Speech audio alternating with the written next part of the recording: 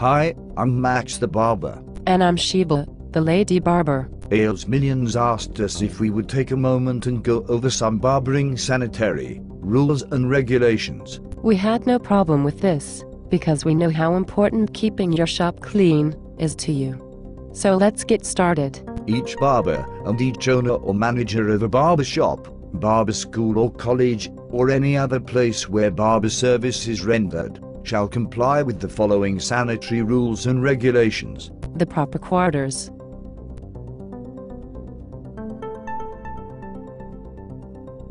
Every barber shop or other place where barber service is rendered shall be located in buildings or rooms of such construction that they may be easily cleaned, well lighted, well ventilated, and kept in an orderly and sanitary condition.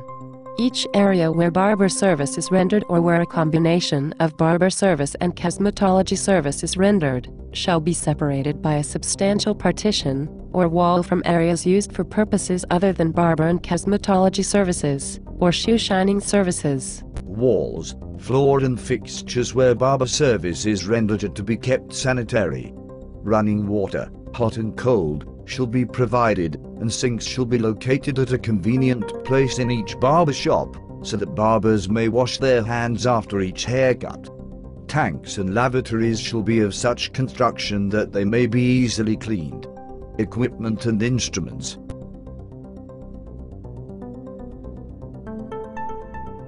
Each person serving as a barber shall, immediately before using razors, tweezers, combs, contact cup or pad, sterilize the instruments by immersing them in a solution of 50% alcohol, 5% carbolic acid, 20% formaldehyde, or 10% Lysol or other product or solution that the board may approve. Every owner or manager of a barber shop shall supply a separate container for the use of each barber, adequate to provide for a sufficient supply of the above solutions. In other words, make sure you have some barbericide on your station.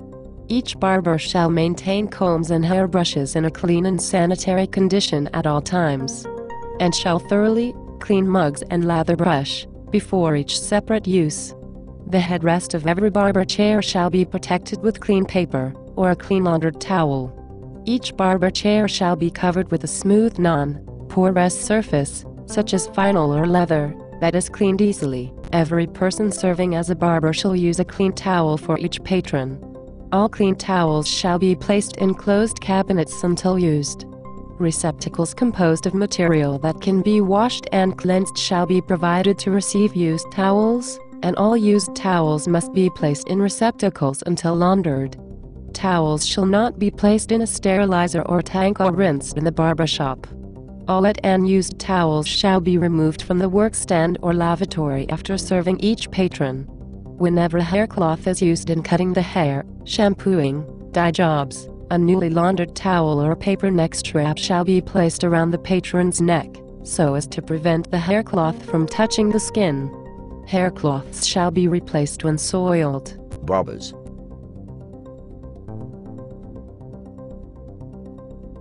Every person serving as a barber shall thoroughly cleanse his or her hands immediately before serving each patron. Each person working as a barber shall be clean both as to person and dress.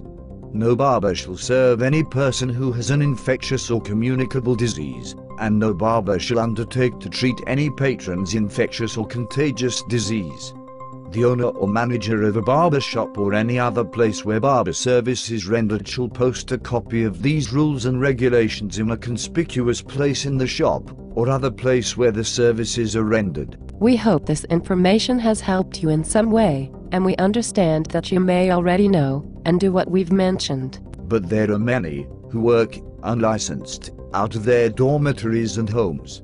We just want to make sure that they at least know how to prevent the spread of disease. That's right. On behalf of myself, Sheba, the lady barber, Max the barber, and the entire ABMAAM team, we would like to thank you for your time. Much success and God bless. Peace.